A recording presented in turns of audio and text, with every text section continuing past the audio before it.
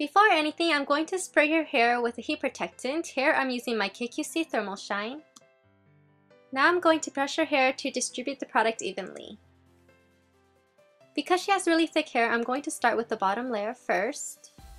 And I will be using my 1-inch curling iron from Babyliss. And I really like this because it's made from ceramic, so it doesn't damage your hair as much.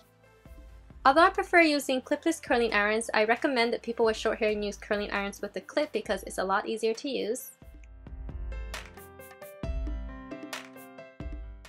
Now I'm going to release another layer, and yes, she has really thick hair, so I'm going to create another layer on top, pin it, and I'm going to curl this layer the same way I curled the bottom.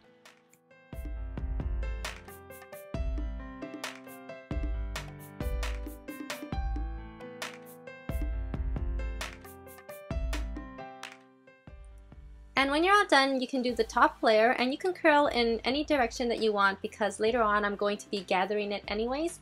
So just as long as your hair looks curly, that's good.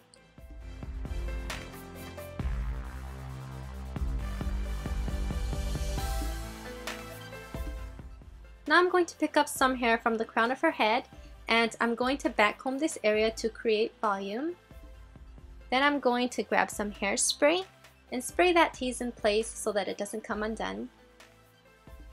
And then I'm going to do another layer right underneath it, so just backcomb and then spray it with hairspray.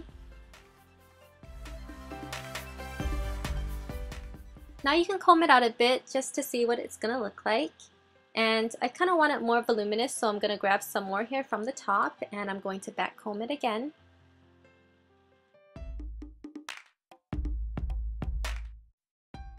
Now when you've reached the desired volume, what you want to do is just comb it out nicely. You only want to comb the surface of your hair because you don't want to lose the tease and the volume. Now gently gather the top half of the hair and twist it, and make sure the twist shows.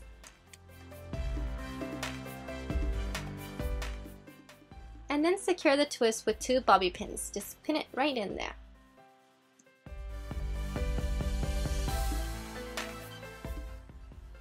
And then depending on how you curl your hair, it should spiral like this, especially if you have short hair. And now what you want to do is just grab a chunk of hair from the left side, twist it, and then grab a bobby pin and just pin it where that larger twist is, so it's just all together there.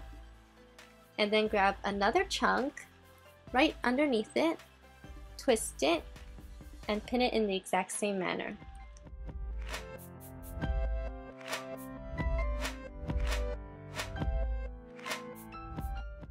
And since 3 is a charm, I'm going to do one more little twist and then we're done.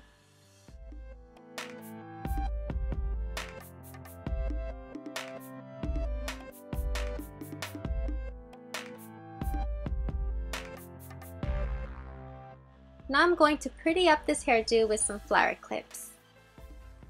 Oh, so beautiful! To keep your hairstyle looking fabulous all day, I recommend using a stronghold hairspray. This is White Sand Stuck Up Hairspray, so I'm going to spray some all over her curls, at the back, as well as on top. To get a polished look, comb down the flyaways and just perfect your hairdo. So this is the completed hairdo. I hope you guys enjoyed this tutorial and thanks so much for watching. Bye!